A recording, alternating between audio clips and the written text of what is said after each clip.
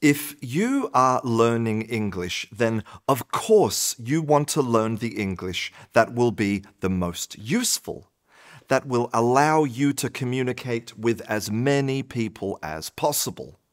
So, a type of English called Standard English seems very attractive, especially when you are told that this is the type of English that is used at schools, in dictionaries, by newsreaders, and even the smart assistant on your telephone. But what exactly is Standard English, and how can you use it to communicate successfully with anyone in English? To answer this question, we need to go back in time about 500 years. This was a time of great revolution in the English language, especially written English. Before this time, books were only created and read by academics and scholars, and they were rare and expensive. But with advances in technology, books became cheaper and easier to make. And as more people were being educated, more people could read. So books started to become available to the general public for the first time. And this revealed some problems. Firstly, there were no good reference materials for readers to find the meanings of unknown words. Secondly, English spelling was not fixed. The word neighbor had various spellings, and attitudes towards spelling were much more relaxed, so books would even mix different spellings in the same sentence. And finally, there was a lot of regional variation in the usage of vocabulary and grammar. To try and fix these problems, in 1746, a group of the most successful booksellers in London hired Samuel Johnson to make an English dictionary. The idea was that this dictionary would create a standard for the English language.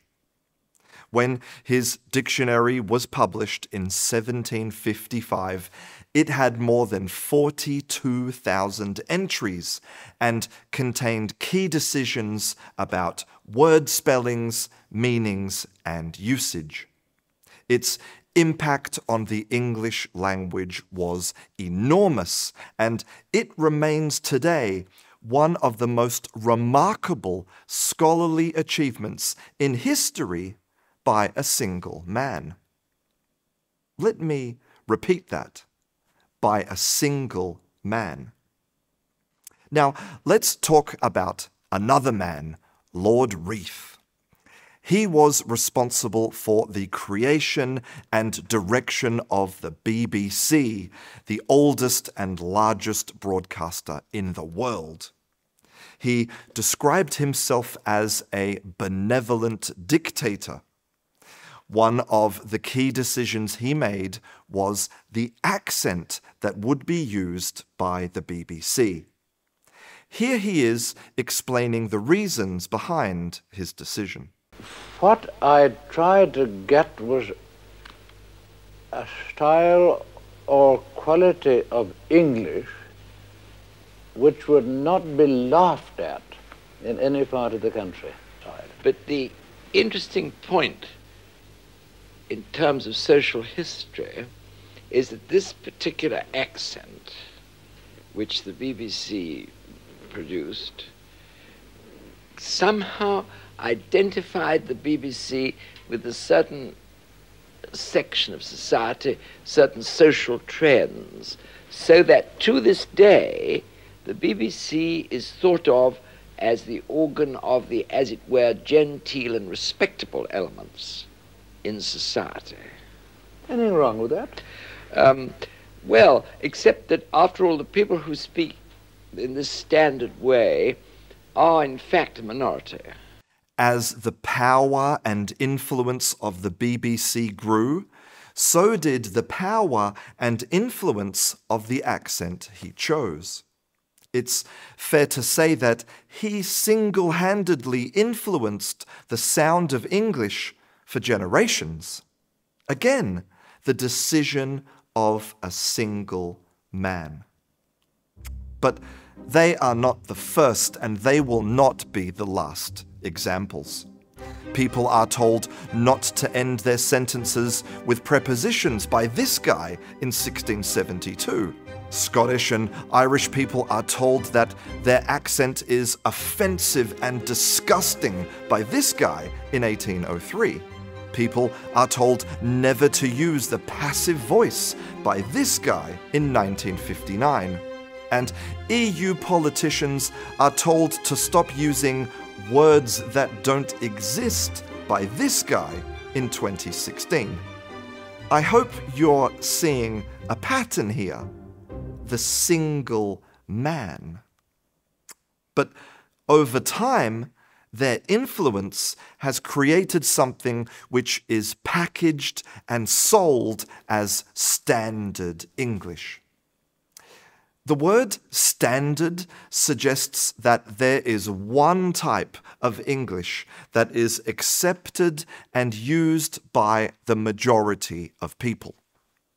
That is total. Standard English is nothing more than a collection of opinions and prejudices of powerful people. Samuel Johnson's dictionary didn't contain the words unique or champagne because he personally didn't like French words. Great standard.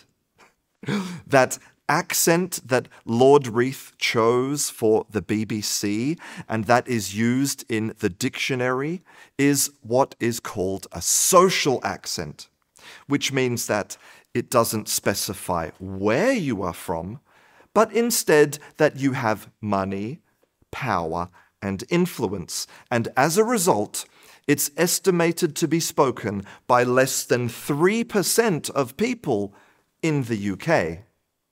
It's the furthest possible thing from standard. Now, let me answer some questions that I know you have. Is there a standard English accent that everyone can understand? No. Is there a standard English grammar? Also, no. But what about standard vocabulary? Again, no. But you don't have to take my word for it. Many linguists have dedicated their entire lives to documenting and researching language variation, and the evidence is clear. But what does this mean for you as a learner? What English should you learn? Aren't you lost without a standard? The reality is that standard English is different for each person. And now that English is a true global language, that is even more true. If you're a doctor, your standard English might contain things like interictal pseudo-dementia. But if you're a cycling fan, it might contain things like broom wagon. And your accent will always reflect your identity. We often think that language comes from places of authority, like teachers and grammar books and dictionaries, and then we learn it. But it's the exact opposite. Language comes from us, from our human experiences, and then authority tries to control it. But your language ability can never be judged or measured by comparing it with an invented standard. The only true measure of language ability is successful communication. Language gives you the permission to be truly authentic, to express yourself using the words and sounds that represent your life experiences. Don't let the opinions and prejudices of others stop you from participating in the democracy of language. I'm Christian. This is Kangaroo English, and I'll see you in class.